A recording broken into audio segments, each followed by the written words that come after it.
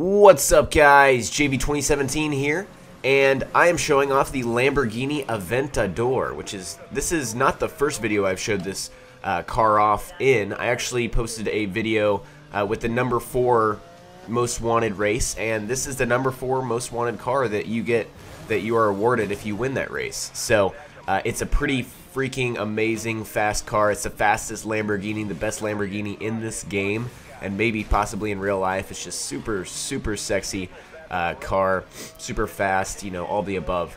It's definitely a lighter car, so you'll find yourself kind of, you know, bouncing around the road. You know, it's not like some of the heavier, heavy-duty, extremely fast cars like the Bugatti. But anyways, nevertheless, it's a super awesome car. Great handling, although it is so light, like I was saying before.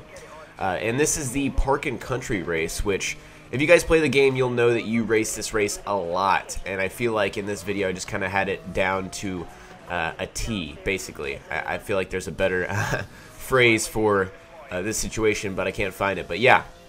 So anyways, Park and Country, there's a lot of twisting and winding in the beginning. I had that little shortcut. I didn't have time to mention it because I had that little intro.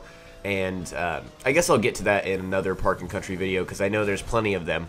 And yeah, but there's a lot of twisting and winding at the beginning of this race, and then it turns out to just be a very long speed contest. So, of course, the Lamborghini Aventador has no problem getting up to those extremely high speeds. As you can tell, I was getting about 215, 220 up there, up in those kind of numbers. So yeah, guys, I'm going to finish this race handily in first place. Hope you guys enjoyed the video. Check out my channel for more Need for Speed Most Wanted.